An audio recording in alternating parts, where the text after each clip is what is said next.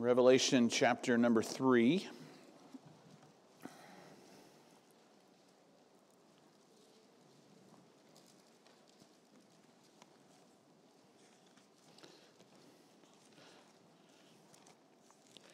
Preaching from Brother Hubbard's Bible again this morning, and it's got a huge concordance in it, so I'm looking for Revelation, and I keep having to turn and turn and turn. Of course, today is September 11th, and we, of course, have our flag at half-staff today, and we think about that, and we remember what happened. Those of you that are probably 35 and older, we probably all remember exactly where we were at when those things happened. I was in a car on the way to a preacher's meeting, and we got there and walked in, and somebody said, Did you hear about the plane flying in the World Trade Center? And I thought, is this like the start of a joke? Didn't know. It's hard to even picture that. And then we were in the middle of the preacher's meeting, and someone came in and said, they've hit the other tower. And then we knew something was going on, and it wasn't an accident. And what a crazy time that was in our country. And it woke up some people for a short time. Unfortunately, that didn't seem to last for many people, and there was unity in our country for a time, which again didn't seem to last for some people. Shortly after the tragedy there on September 11th, President Bush spoke, publicly about the terrorists, and he used the phrase that I remember him saying. He said, we will find these people dead or alive. And that phrase, dead or alive, kind of goes back to the Old West when a criminal was considered so evil that they said they have to be brought in. We don't care if you bring them in dead or alive. And that works fine for terrorists and outlaws, but that doesn't really work for churches. We shouldn't be okay and just say, hey, we need a church dead or alive. The church needs to be alive. And here in Revelation chapter 3, in verse 1, he says, Unto the angel of the church in Sardis write, These things saith he that hath the 7 spirits of God and the 7 stars. I know thy works, that thou hast a name that thou livest, and art dead. I want to kind of focus on that verse today as we move. Of course, September brings my mind to September 11th. It also, I mentioned earlier, we do this Sheffield Award each September. We try to do this, and the reason we do this in September is in September of 1974 is when Pastor Sheffield came here to begin the church, and so he became the pastor. The church was meeting, but they weren't organized into a church, and about September 20th in that range, I can't remember which date, it was that Sunday, is when he had his first Sunday as the pastor here at Calvary Road Baptist Church. At the time, they became Grace Baptist Church, and he came here those many years ago and started the church. And starting a church would terrify me. I don't even know. The Lord would definitely have to give me leading in that, because I wouldn't even know where to begin on some of those things. And he came, and he had about 20 people here when he first came, and maybe a little bit less. And they began the church, and God has blessed over the years. And we've been now, this next year, we will be celebrating our 48th year, the 48th year. Brother Sheffield came here 47 years ago in 1975. 74 was in December when they first had their first meeting over at the Henson's house. But anyway, in 75, he came. And so it's 47 years ago, and most churches that get started don't see their 10th anniversary. I don't know that most people really realize that many churches that get started never celebrate their 10th anniversary. And then I think of a friend of mine over at English Baptist Church, or English Baptist Temple, I don't know, but Brother Amos Pranger, and he was telling me that in their church's 61 years as a church, they've had 32 pastors. It's not often that a church would be 48 years, 47 years, and have had 2 pastors in the church. And I've always said that Pastor Sheffield saying here 32 years said a lot about him, but it also said a lot about you, the people of the church, and that that he would want to stay in that church for that long and serve. And so I look at our church and I say, God has had his hand on our church. We're not a mega church. We're not a church that, to be honest with you, let's acknowledge who we are. We're a church that half of New Albany doesn't even know exists. We're tucked away in the back of this subdivision here, and we knock on people's doors, and even 5 minutes after we knock on their door, they weren't paying that much attention. They don't even know the name of our church. I shared with you one time that I was, a week after I became pastor, I said, okay, I'm going to knock on all the doors in this neighborhood. And I knocked on the door down here right before you get to those new apartments they built, and I knocked on this guy's door, and I said, hey, do you have a church home? And he said, yeah, I go down the road here at Calvary Road Baptist Church. And I was like, I've been going there since I was 9. I've never seen you one time in my life. But he drives by it every day, so he knew the name from the sign. And I said, and me being the smart aleck that I am, I said, oh, they just got a new pastor. What's that guy's name? And he said, if you hadn't asked me, I could have told you. It's right on the tip of my tongue. And I thought, man, he's going to show up this week just to find out who the new pastor is so he can say that later on if somebody asks him. And I thought this will be really funny when he walks in, and I'm like, hey, good to have you back. But he never showed up. You know, God has blessed our church. There have been times I've not had to go through this as much, but I remember hearing stories from Brother Sheffield and of those early days when you're getting started and you don't even know where we're going to meet at.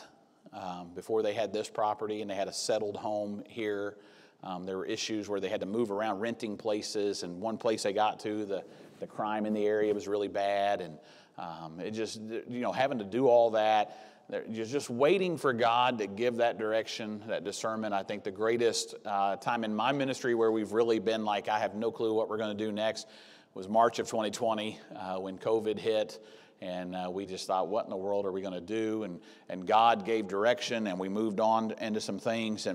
But God has sustained our church over the years. And while I appreciate and I love Pastor Sheffield, and while I appreciate and I love you, the people of the church, God is what has kept the church alive. God is what has let us continue to meet.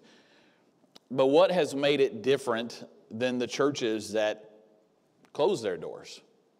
What's made it different than the churches that many of you can look back to and say, I remember there used to be a church there, and now they're gone. They're not there anymore. Should the Lord tarry his coming, will this church have that testimony? Will there be a generation after this that will say, I remember that Calvary Road Baptist Church. Man, they used to be doing things for God, and then they died. And I hear people talk about churches sometimes dying, and I even hear people talk about their church that died, as if it's this far-off organism or organization that died, instead of realizing that we understand that the church is made not of wood and steel and concrete, but it's made up of people. People like you and me. So that puts a different spin on it. It means it isn't that distant organization that has died. It has to do with where we are at spiritually. The church just doesn't suddenly fall apart. It's when we, the people of the church, die spiritually, that our church will die spiritually. And this morning, I want us to be challenged from God's Word on what might cause us to be equated to the church at Sardis here, that we might have a name like we are alive, but in reality we are dead. I mentioned Brother Hubbard passed away this week.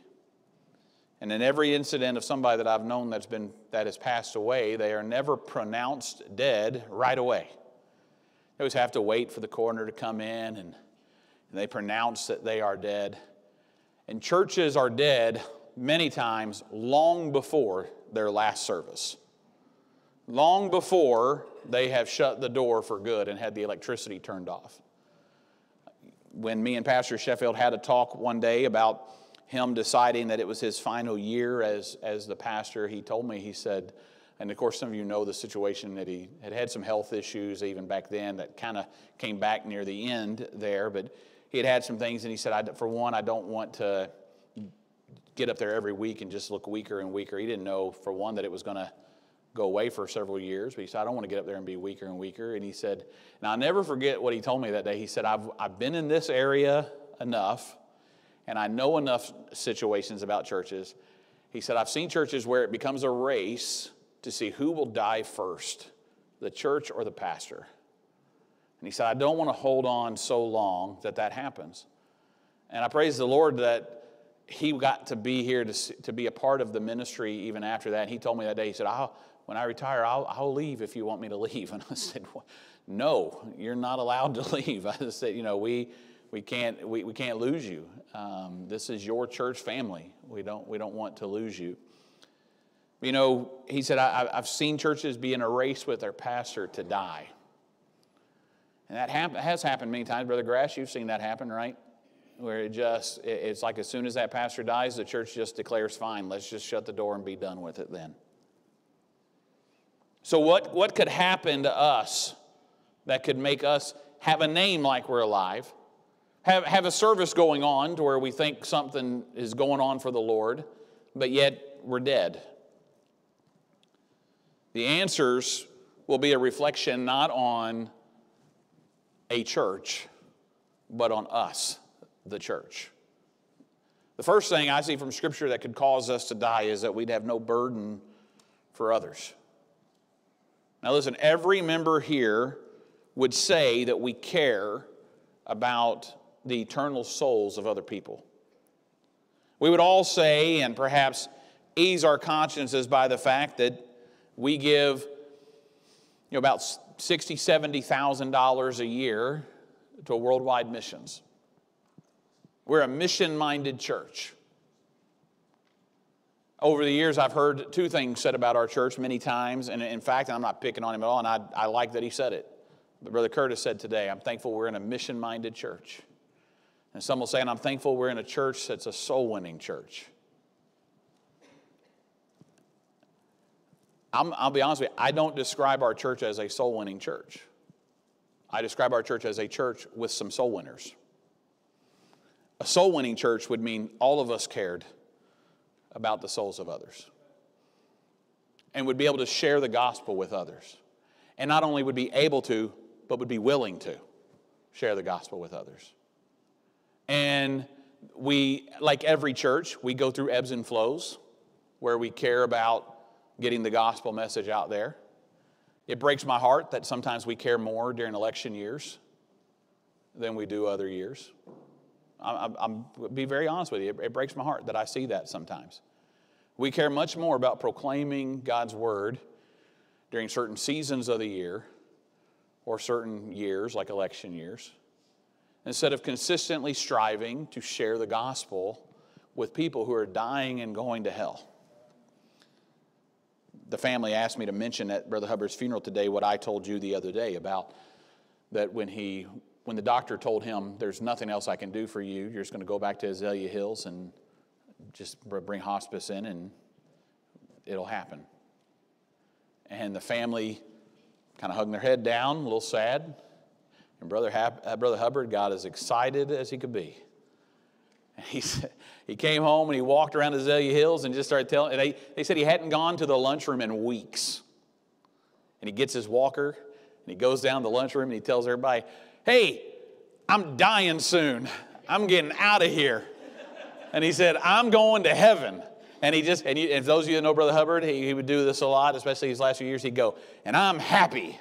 He just said, I just want you to know I'm happy. I'm going to heaven. I know where I'm going.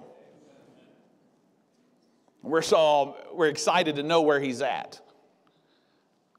But if we're excited to know where he's at, and that excites us, why wouldn't we do more to make sure that others know when they get that news from their doctor where they're going? Giving money in an offering to missionaries doesn't mean we have a burden for souls. When we have a burden to reach others, we're not going to be satisfied with just writing a check to send the missionary. We'll want to talk to others about Christ ourselves. We'll desire to see people get saved before it's too late. And then we'll have a desire to disciple them so that they can then in turn go out and reach others as well. And look, people, we would amen and say we don't believe in this false doctrine of Calvinism that God one day before the foundation of the world said, look, these people I'm going to save and these have no choices and they cannot get saved. We would say we don't believe that, but we're practical Calvinists in that we believe, hey, if they're going to get saved, they're going to get saved, so I don't need to go tell them. So in practicality, we become Calvinists and we say, well, I mean, if they're going to hear, I hope somebody tells them. How are they going to hear unless people who know the gospel speak up and tell them? John chapter 4, verse 35 says, say not ye, there are yet 4 months, and then cometh harvest. Behold, I say unto you, lift up your eyes, look on the fields, for they are white already unto harvest. When people will say sometimes, Lord, if I encounter a lost person, help me be a witness. If you encounter them, walk out the front door of your house. You will encounter lost people. They are everywhere. Many of them have government jobs, okay? We have political leaders that we yell about, but let's get the gospel to them. We have people that we work for and work with that are lost, that instead of yelling at them, we need to give the gospel to them. Jesus spoke those words immediately after his interaction with the woman at the well. You see, we are the lifeline to those who are dying in sin. And if we lose that burden, we are on our way to becoming a dead church.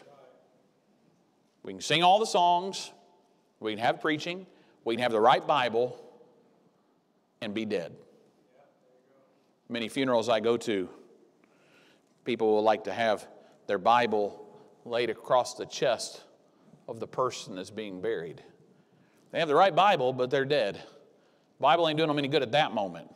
They're now face to face with the Lord. Can I tell you, for our church, we can have the right Bible and still be dead.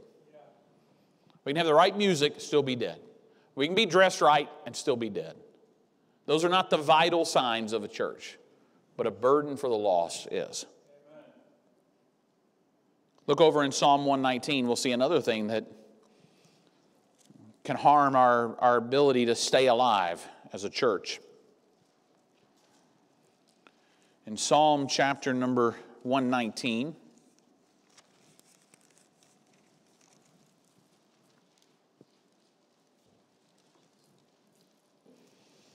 when people lose their hunger for the Word of God,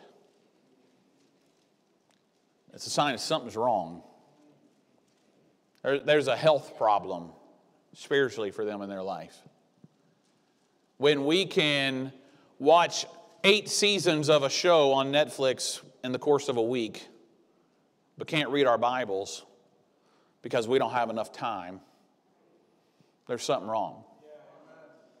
When we can spend hours on Facebook, but can't get into this book, something's wrong.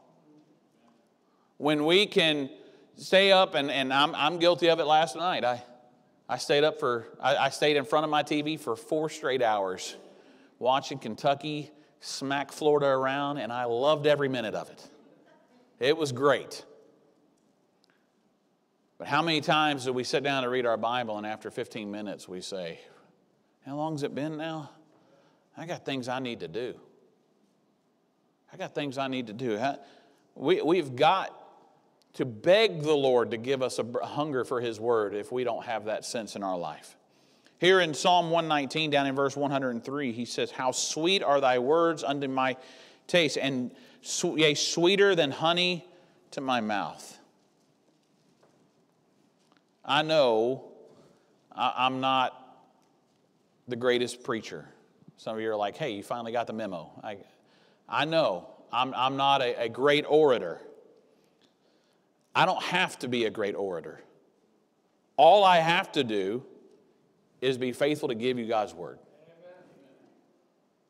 Because any speaking skills that a preacher has won't really do a lot for you. But the Word of God is quick and powerful and sharper than any two-edged sword. It is only through the Word of God that God chooses to work.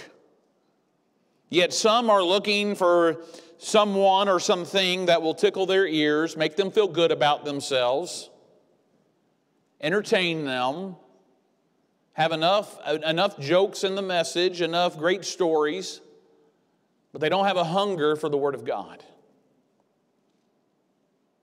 No longer hungering for the Word of God reflects a dying people and a dying church. A lost man has no desire to hear the Word of God because he cannot understand it. The worldly Christian has no desire to hear the Word of God because there are cares of this world getting away. So what does it say that many churches are no longer emphasizing the preaching of God's Word. It no longer has the preeminence. There are many churches, if you'll watch online or something, it'll be 50 minutes to an hour of music followed by a 5-minute devotion, and we'll call that church. And we say, hey, well, the church is the assembly. Yes, the assembly to hear the Word of God preached. Man, I love good music. I love fellowship. I love to gather around after church and eat. I love our ice cream days on the first Sunday of every month where we celebrate birthdays. I love all those things. But without the Word of God, we might as well shut the door. And just because the Word of God is preached doesn't mean the church will continue to be alive. Why? Because being preached from the pulpit is only part of the equation. There's those that are hearing the Word of God and having that hunger and desire for it.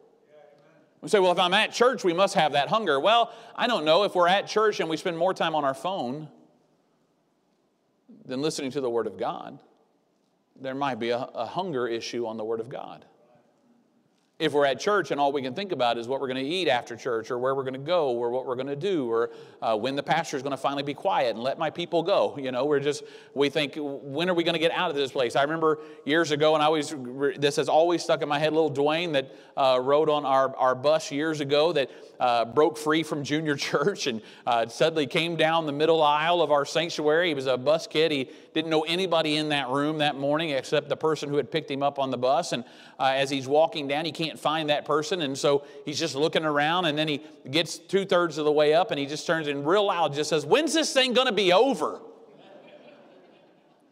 And everybody laughed, and some were like, "Oh no, let's get him out of here." And I said, "Don't laugh at him. He just said what a bunch of you were thinking. He was just bold enough to say it." Being in church doesn't mean we have a hunger for the Word of God. Sometimes it means we have a desire to be around other people. And we don't want to be home alone, so we just go to church. That's just what we do. We're Christians. It's Sunday. It's time to go to church.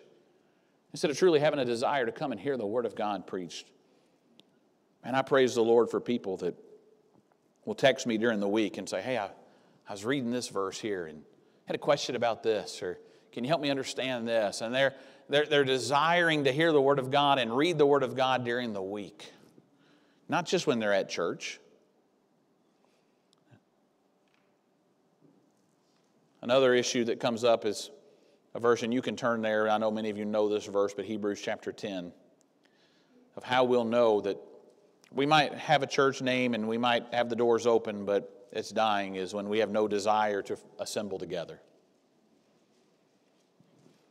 Not forsaking the assembling of ourselves, Hebrews chapter 10, verse 25, as the manner of some is, but exhorting one another, and so much the more as you see the day approaching. I wouldn't ask you to raise your hand on this, but how many of you think we're getting close to the Lord coming back? Okay, so we see the day approaching.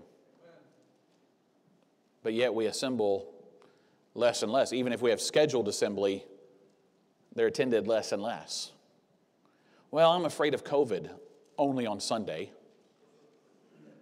COVID travels better on Sundays, don't you know, Pastor?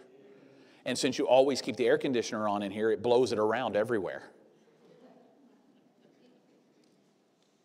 That's what you do. You all come in, you're cold. That's why we're doing it. We're just blowing COVID everywhere to you, I'm sure. Our world, people tell me all the time, "Oh, I'm just really worried about COVID," but then they're everywhere. But the assembly is just not that important to them. We are a church family. We're family, even if we're a dysfunctional family sometimes. Dysfunctional is a fancy word for something that doesn't work properly. The local church is a family, but sometimes we don't act like it. Sometimes we don't act like it. I imagine that if, for a week straight, when I was a kid, if my mom said, "Hey, it's dinner time," and for a week straight I never showed up at the dinner table. When I was a kid, my mom used to say, she made the mistake of saying this in front of me one time. She said, "I know when Michael's sick and isn't going to be able to go to school because he doesn't eat." Because I like to eat, if you don't know. And so she said, "If he doesn't eat, I know he's actually sick." And I overheard her say that. So I knew I just got to fast for one meal, and I can miss school the next day. And so I would just say, I just don't feel like eating tonight. It would always be like when we had sauerkraut, certain meals. I'd be like, I'm just kind of sick. Free day tomorrow. But if it was like a week or two and I never showed up at the dinner table, I think my family would say, maybe we ought to check on that guy. Either he's hoarding food in his room or something's wrong. But yet, some of our family doesn't come to the table. Who checks on them? Well, that's the pastor's job. And guess what? When I check on people, you know what they think? Well, yeah, but that's your job. You're the pastor. You're supposed to do that. But many times they will tell me, no one else has even asked. And this is what I try to tell them many times. I have 10 texts and 5 calls from people who have asked me, hey, how's this person doing? They're asking, they're just not asking the right person. They'll say, well, they've asked you, but they haven't asked me. How come they haven't called me? How come they haven't reached out to me? We're a church family. I understand, we understand biblically that a church is led by a pastor and deacons who serve in the church. But that doesn't absolve all of us from being a part of that.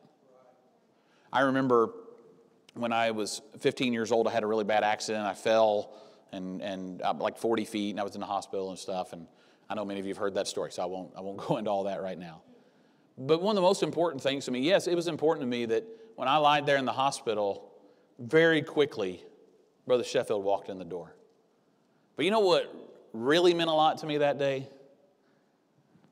Was when Brother and Miss Bryant came in the door. That's what really meant a lot to me. It wasn't the pastor. It was somebody else in the church who said, hey, he's in the hospital. We're going to go over there and visit him. Now, it scared me a little bit because their daughter Rachel walked in and I was green and she was like, yep, I can't even look, I'm going to throw up. And she walked out and I was like, I haven't seen a mirror in a few days. This must be pretty bad.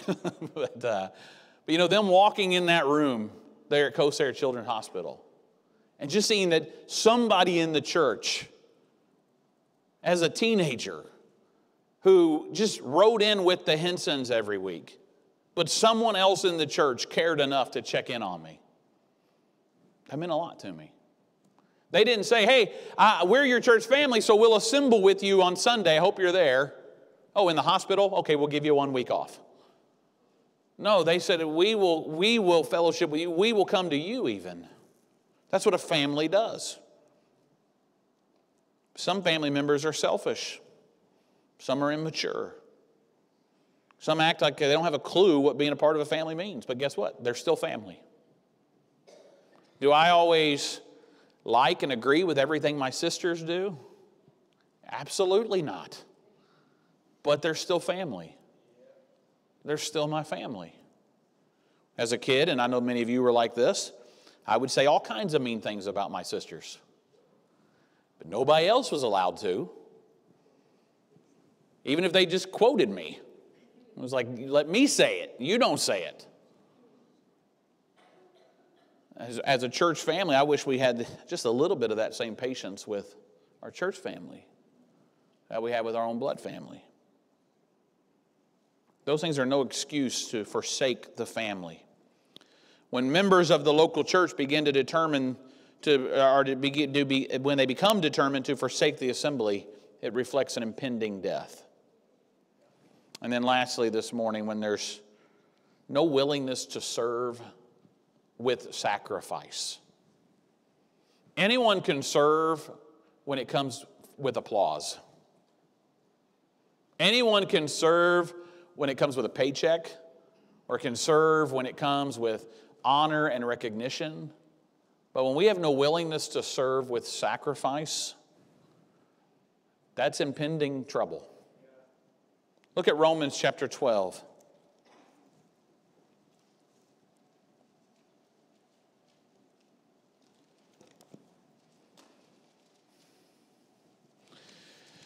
In Romans chapter 12, verse 1, Again, I know this is not a new verse for many of you, but sometimes we just need reminded. I beseech you, therefore, brethren, by the mercies of God, that ye present your bodies a living sacrifice, holy, acceptable unto God, which is your reasonable service. You ever stop to think that what we magnify as like the uber Christian, like super Christian, is what the Bible describes as normal Christian? Man, they walk by faith, they pray, they witness, they give, they serve. What the Bible says we're supposed to do. But that's so rare that it has become the magnified thing. That's what the super Christians do, when it should just be what every Christian does. A sacrifice had no personal rights. A sacrifice was in total control, being totally controlled by another. Paul tells us here that we are to be the sacrifice and God is the one in control. What did Isaiah say? Here am I, Lord, send me. Can we honestly say we're willing to obey Romans chapter 12, verse 1? Honestly, I would even say sometimes it's easier to say, Lord, I'd rather be a dead sacrifice. Just take me to heaven. Far better to be with Him than here. But God has called us to be here, and so while we're here, we're supposed to be a living sacrifice that says, God, you purchased me. You own me.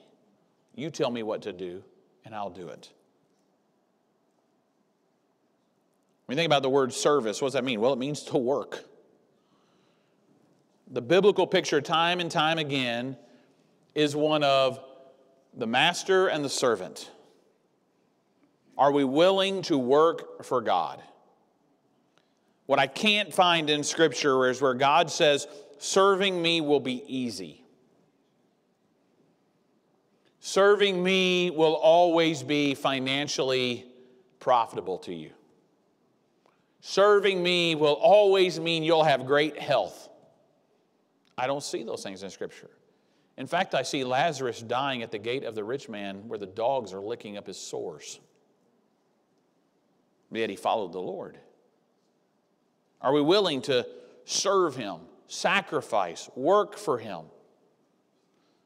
Luke chapter 23 or 9 and verse 23 says, He said to them all, if any man will come after me, let him deny himself and take up his cross daily and follow me. What service are you actively involved in?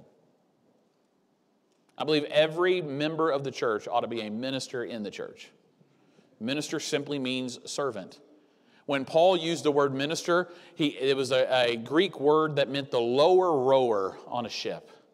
The worst job on the ship is the lower rower. And Paul said, but if I'm on the Lord's ship, just let me be the lower rower. Let me be. We say minister and we say, man, that's an elevated position. No, we're a servant. But all Christians are called to be servants. It's just, where does He place us as His servant?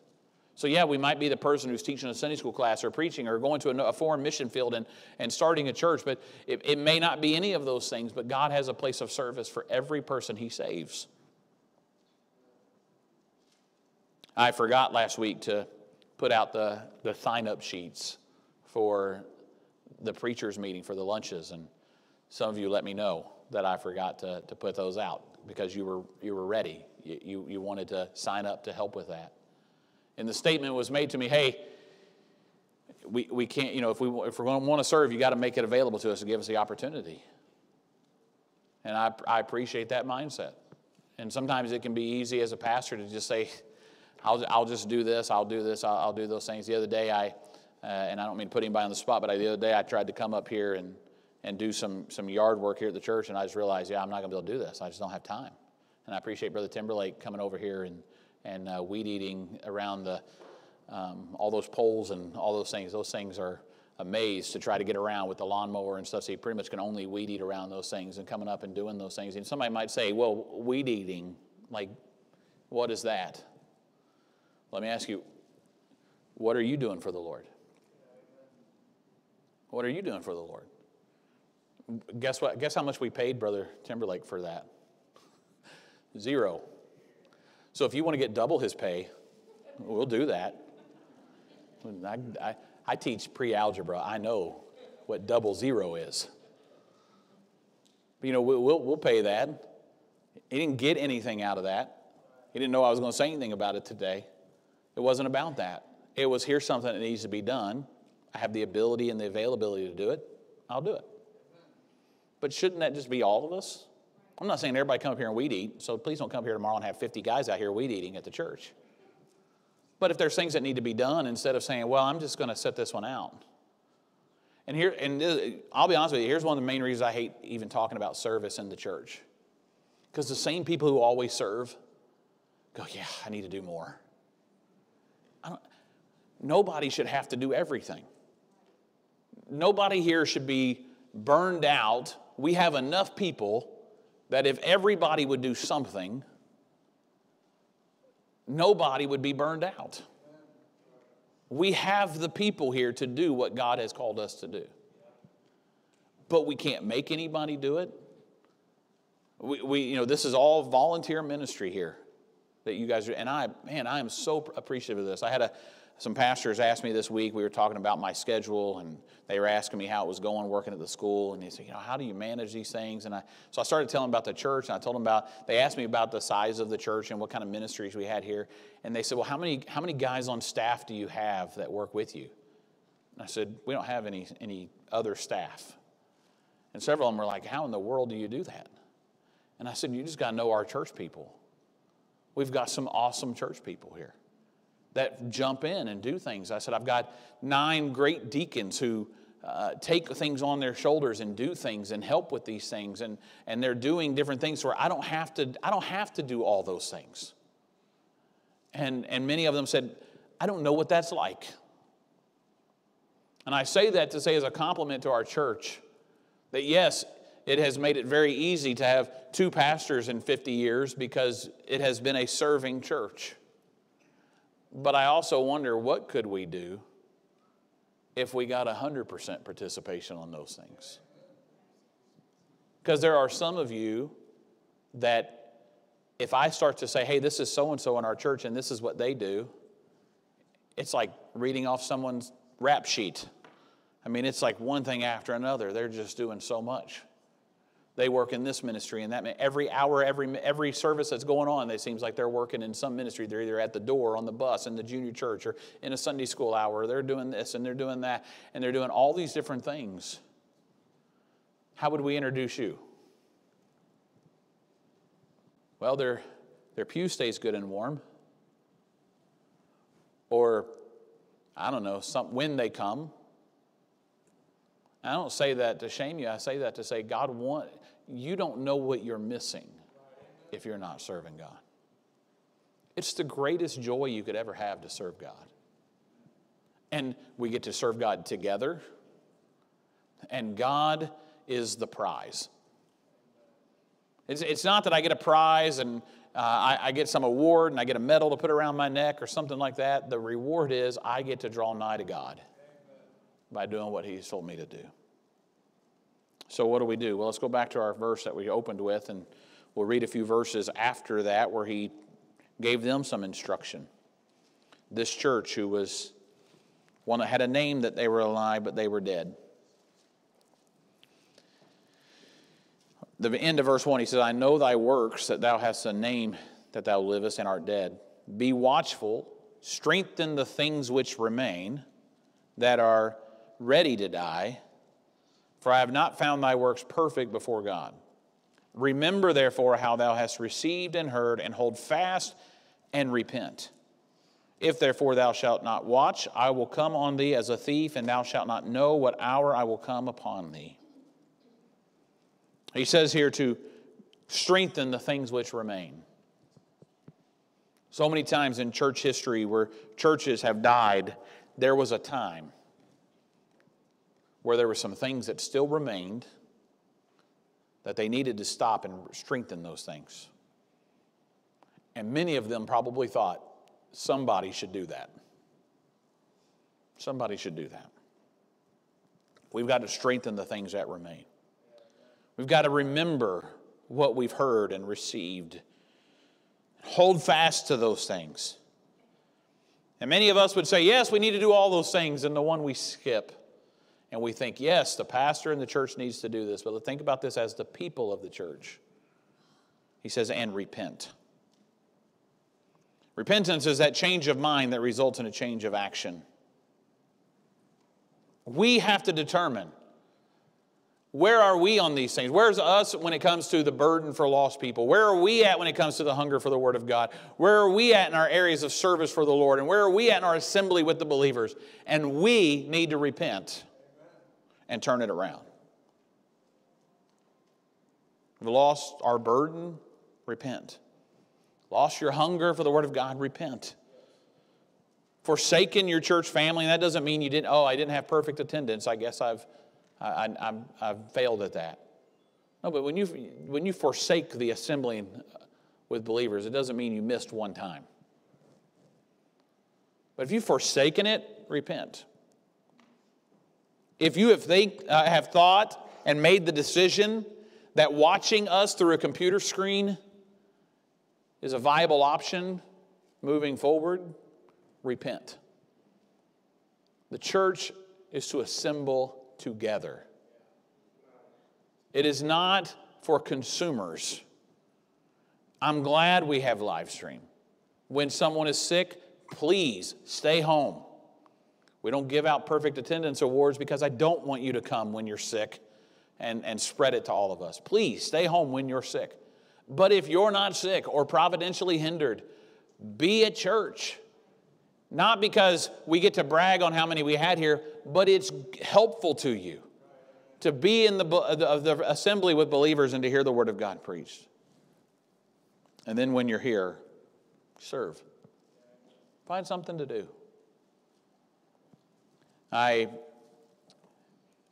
Yesterday, I'm hesitant to share this because I don't want it to come across the wrong way, but yesterday I was frustrated at home because as parents, I think most of you parents will understand this. Sometimes we try our best to work hard, and sometimes it's like you have to get that point, and I'm bad about this, where it's easier for me to do it than to have my kids do it and me not like the way it's done, or to have to redo it, or to take, and sometimes I'm guilty of just saying, I'll just do it.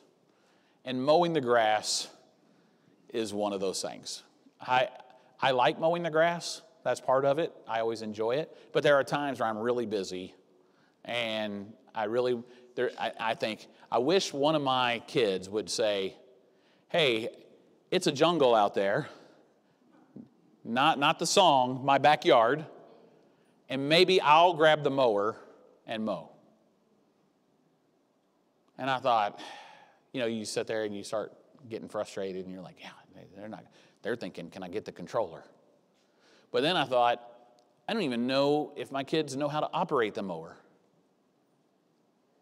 Because I've worked and I've tried to work really hard on doing those things. And they probably think, I don't know if I should touch Dad's mower because he might get mad if I mess something up. And guess what? I probably would. I'm not saying I should. I'm saying I probably would. But for a while there, I'm sulking like, what's wrong with these kids? They're playing video games, watching TV. And then when I mention maybe, I might have you guys finish up mowing, they're like, what? And in part because I've never had them do it. And it's my fault completely. And sometimes even in churches, some serve and jump in and are always quick to help with things, and others never get a chance to do it, and then we get mad that others don't jump in and do it. And sometimes it'd be better for those of you that are the ones who have a bunch of lists that I could list off of all the things you do, to grab somebody who's not doing anything and say, hey, can you help me with this? I'll show you what we do. I'll show you how we do this. Because we can't get mad that people don't help if we don't give them a chance to help. I knew somebody one time that was in a ministry, and they were always complaining that nobody would help. And then as soon as somebody would come to them and say, well, I'll help. Well, no. And then in their mind, they're thinking, you probably won't do it right. I'll just keep doing it. But then they would go back to complain about how nobody ever helps them. Brother Sheffield told me the first time that I ever tried to teach a Sunday school class, I said, Brother Sheffield, I don't know the first thing about teaching a Sunday school class. I was in 12th grade, and he said, I want you to teach the teen class. I was supposed to be in the teen class. And he said, I want you to teach the teen class. I said, I don't know how to teach the teen class. He said, just start, and all the people who won't do it will come tell you how you're supposed to do it. And that's how it is sometimes in churches. Instead of us saying, look, I'll do it, and I'll help train somebody else. I can't get mad at my kids for not helping me with the mower when I've never even showed them how to turn it on. And when I say turn it on, yes, it's a battery operated. I don't have to crank it or nothing. But, they don't know how to use that thing. The first time I ever had Caleb mow, I remember it looked like a jigsaw puzzle. He just went all, and I was like, my OCD was just going crazy. I had tire tracks all over the yard, and I was like, it looked like a kid coloring outside the lines. And I said, forget it, just go back in. I'll get it. And it looked really good when I was done. But he didn't learn anything. He didn't learn anything. As a church, I don't know if you've noticed this, but we've had a few funerals over the last few years. Those who used to do everything, those who used to do a lot of things, we're getting less of those people. We have to have some new ones come in and come alongside. And I would pray that none of you would say, oh, get a new person. It's yours. I'm out of here. You just do it. Leave me alone. No, let's walk alongside them. Over the last 5-6 years, how many of our great workers here, go back 10 years. Think about the ones who taught and preached and sang and worked in the fair ministry and worked in these ministries and that ministry, and we've lost them.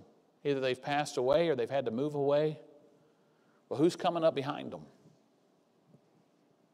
Who's coming up behind them? I pray that we would not be like Sardis and have a name that we're alive, but actually dead. And the problem is we won't know it until it's too late if we're not careful. If we're not asking God individually, help me to be alive for you. Let's stand this morning with our heads bowed and our eyes closed.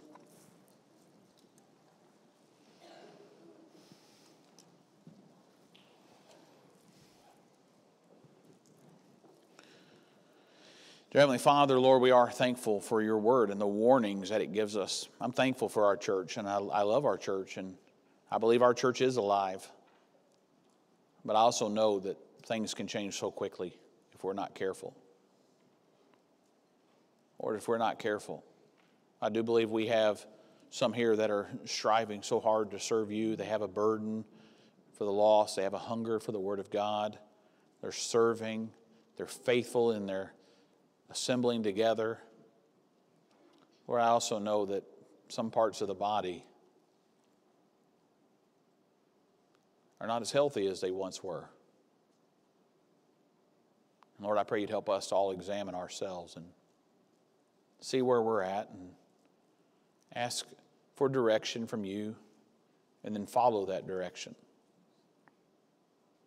Or we wouldn't look to place blame on others. We would just strive to make sure that we are doing what you'd call us to do. Lord, I pray that you would work in this invitation in a way that only you can. And Lord, we ask this in Jesus' name. Amen. Let's take our songbooks over to page 591. We're going to sing Have Thine Own Way. If God has spoken to your heart this morning, the invitation is open. I know a message like this, people might be afraid to even move forward, because I don't want to admit that maybe the Lord is working on me about some of these things, but I believe it's important for us to step out by faith and acknowledge that God has spoken to our heart about these things, and we're going to commit to do something for Him. And so if God's spoken to your heart, you come. If not, let's sing Have Thine Own Way this morning on that first verse.